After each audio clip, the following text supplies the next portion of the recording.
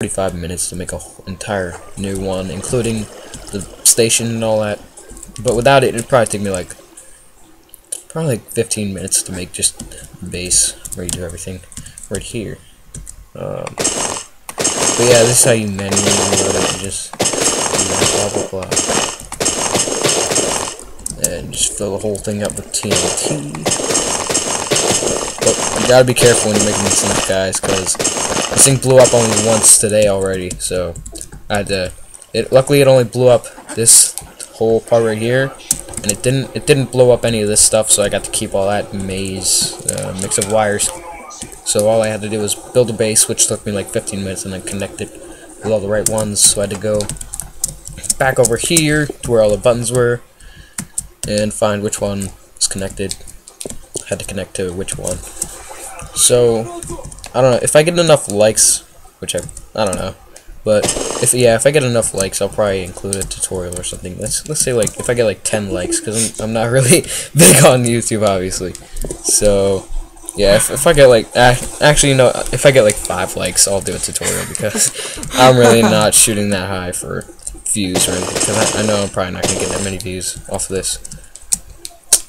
But yeah, that's my Super Cannon. If you want one of these, just send me a private message or like this video for a tutorial, and see you later. Bye. Whoa. Hey, what's up everybody? This is Zoned Out here, showing you guys my pretty much my indestructible freaking cannon thing. Idea came from me. Yeah, shut up. But yeah, but I basically got some of this idea from Dan DeMan. He's in a couple of my other videos, but yeah, so we built a cannon, and it goes, well, this is where the first shot goes, because it gets blocked by that part, so I don't know, the first shot's not that great, but the second shot range is pretty decent. If you wanted to do like a damage to like somebody's house, you'd have to build it pretty close. But basically, you really don't need all this stuff right here. You don't need any of this redstone circuitry over here and up here. You basically just need this is what is making the magic happen. But since I wanted to be neat and everything and have everything organized, I built myself a little station. Oh wait, I gotta use the switch. Yeah, but built myself a little station where I can control everything from here, and let me show you guys how this works. So obviously it's already loaded, so I'm just gonna press fire, and it's gonna ignite the TNT, which drops into water. So when it drops into water, it doesn't blow up everything else. But yeah, after that you just want to reload everything. So press 1 for the first shot, fire. Wait for that to go. Nice. Pretty good range, if you ask me. Then, what you want to do? You're going to fire the second shot, so you press 2, then back to 1, then fire. And that's going to load it.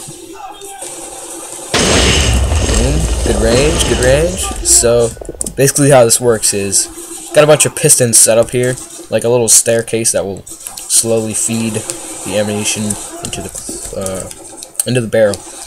So if I wanted to fire this shot, I'd press 3, which would move it down next to this piston over here. Press 2, which would move it over the barrel, and 1 to move it into the barrel.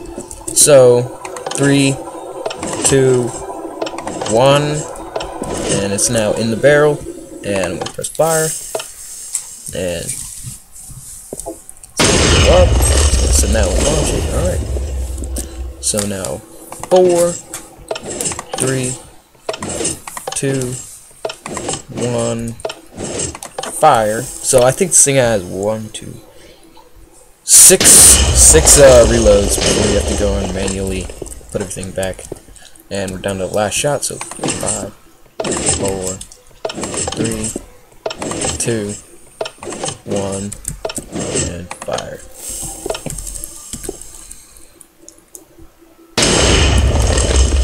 So yeah, pretty nice, if you ask me.